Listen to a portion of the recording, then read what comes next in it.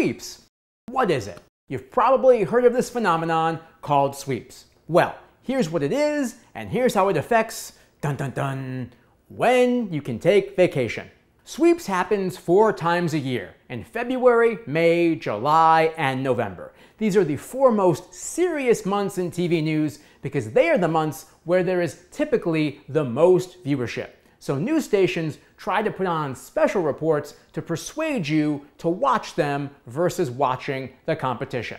To fully understand sweeps, we need to start with the month of May because there's a lot going on for various businesses. So here's what that is. The month of May is typically when most network shows and sometimes cable shows run their last episodes, including their season finales. These episodes get a lot of views because they tend to be the best produced episodes of the season. You've probably noticed this amongst your favorite series. They're the episodes that move fast, have lots of plot development, and are actually interesting.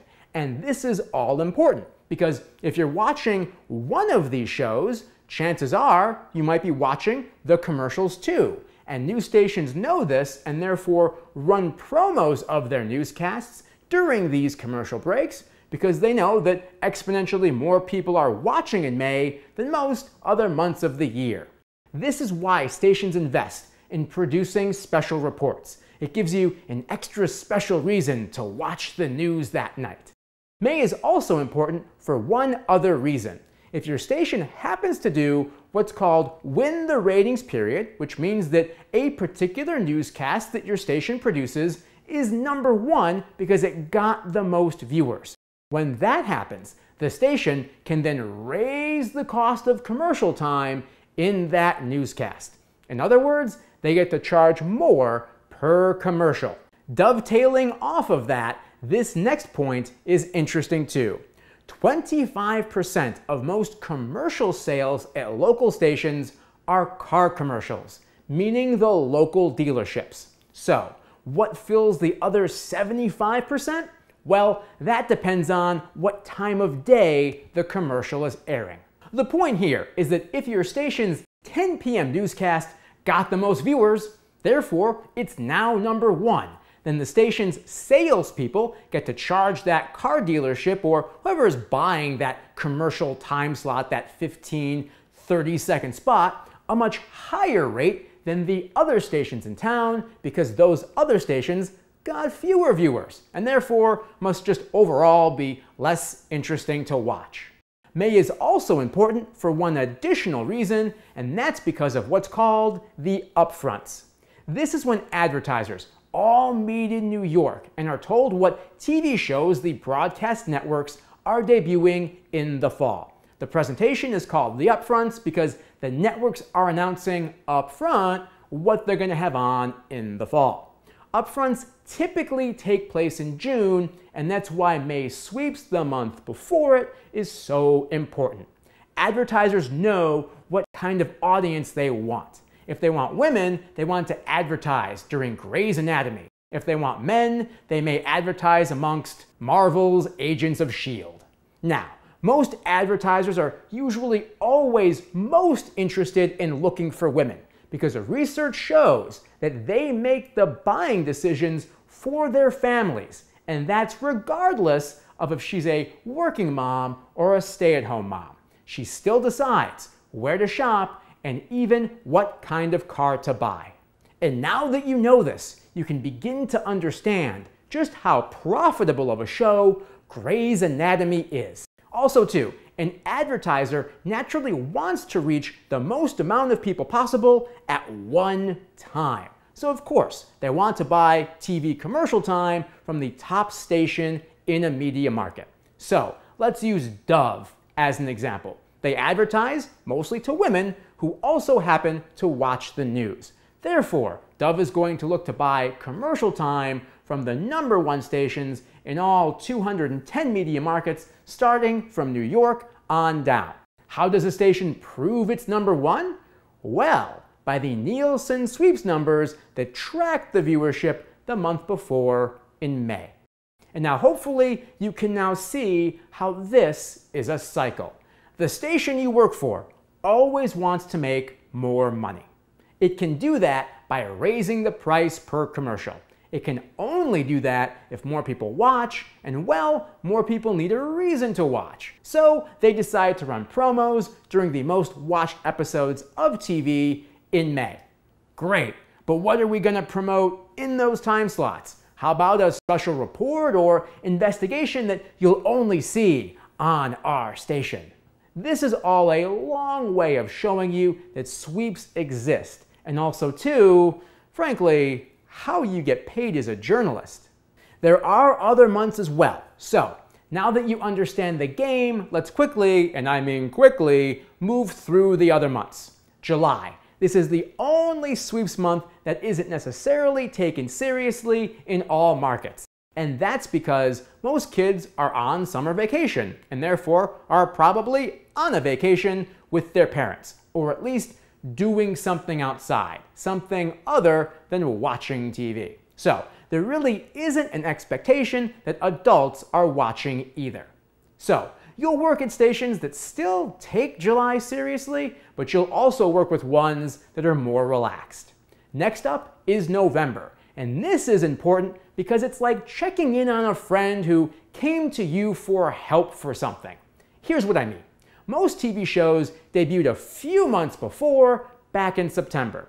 November is the ratings period where the network can check in to see if people are still watching. Ever been a fan of a show and all of a sudden, without any warning, it got canceled in December? That happened because few people watched. In fact, this is known as being canceled mid-season.